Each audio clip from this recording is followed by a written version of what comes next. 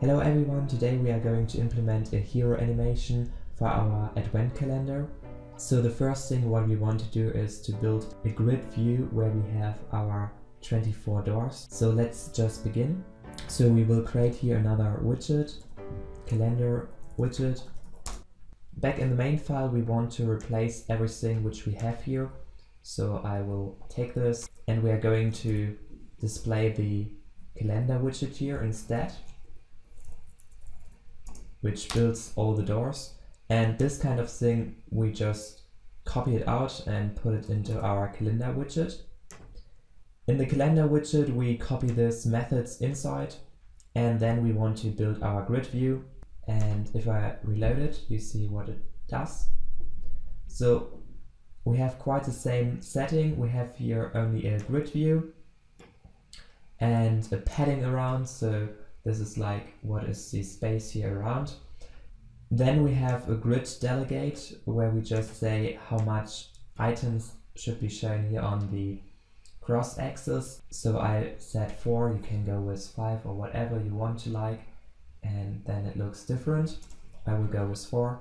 Then we have here this alignments on the cross axis spacing, which is the spacing between these both elements every time. And also the main axis spacing, which is the spacing between these lines. You can play around with it, so for example change it here, so we increase the spacing between these elements.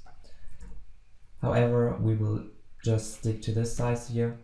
Another thing you want to do is how many doors we want to display, so I have here variable, we want to have 24 doors. Then we have an item builder, which is responsible for actually rendering all our widgets. This item builder will be executed 24 times because we have set here how many items we want to build. So we will get here an index from 0 to 23.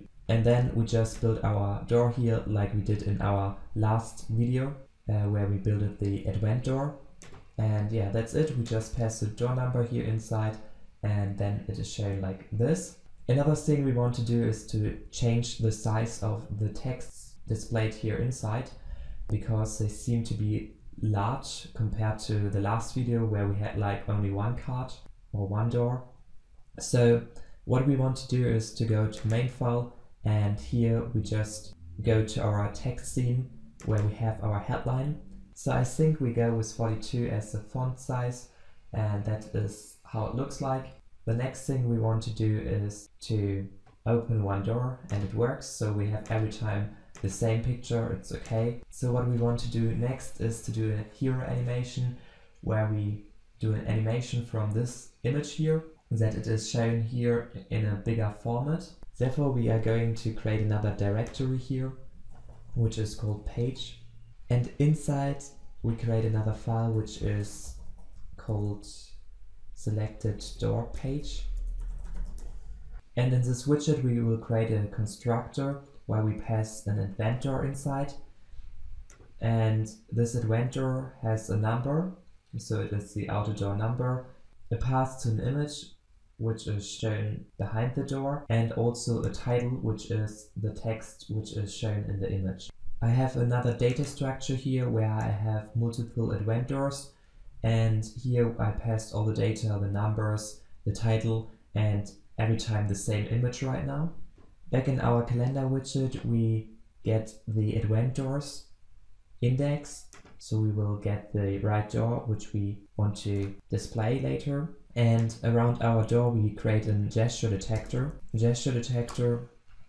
And on tab we want to push a route, so we say here navigator push, and here we have to supply a route where we want to go.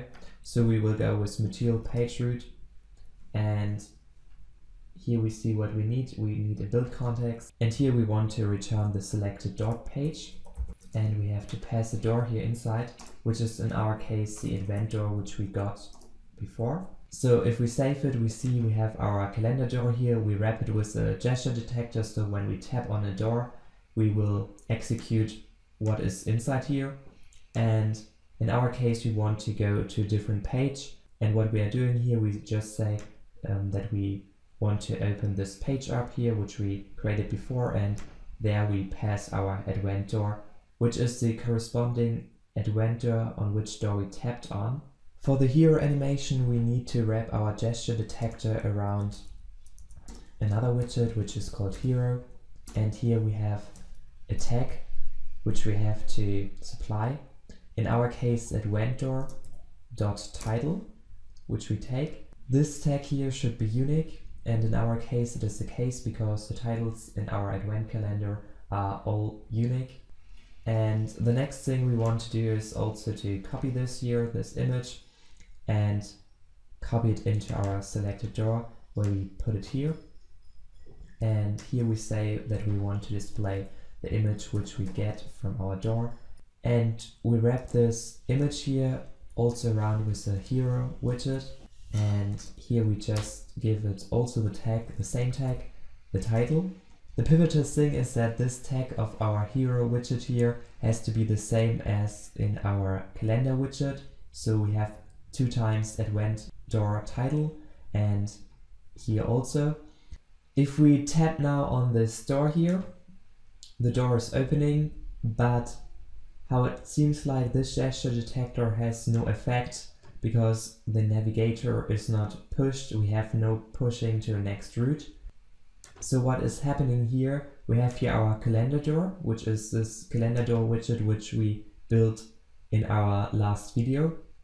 And this calendar door has also gesture detector, and this absorbs everything. So this gets all the presses, so if we press here, this gesture detector gets notified, but it absorbs the other gesture detector. So what we have to do here is to take all this here out and say something like widget door is equals to this. And we want to build our gesture detector only if the door is not opened. Then we return this here with our door, which is the widget which we extracted here.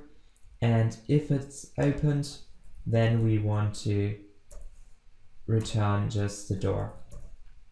So to recap it quickly, if the door is closed, like here for example, then we want to take this gesture detector and it should open the door. It should take the controller forward and do this animation. But if the door is opened, then we want to take the other gesture detector, and so we return here only a door. So if we hot reload it right now, this application, then we press on this door. This gesture detector is taken from this door, and now we think like, okay, this gesture detector is the next one. However, this wouldn't be happen because right now we have the problem in our door here that we never set the state to opened, or we never refresh it here. So we have to actually call set state here on tab and set it to open so that this variable here is changed. Let's try it again, do a hot restart. And now if we tap on this and then press again, the other gesture detector is taken. So we have this animation, if we tap on it, it goes into the next route. But we also want to have this widget here centered. So we go to our selected door page and center our widget here and refresh it so it will be centered. If we go back, it will do its animation to the center. Hello everyone, thank you so much for watching this video. Please make sure to give it a thumbs up and subscribe to my channel here to get the latest news about Flutter, and see you soon. Bye!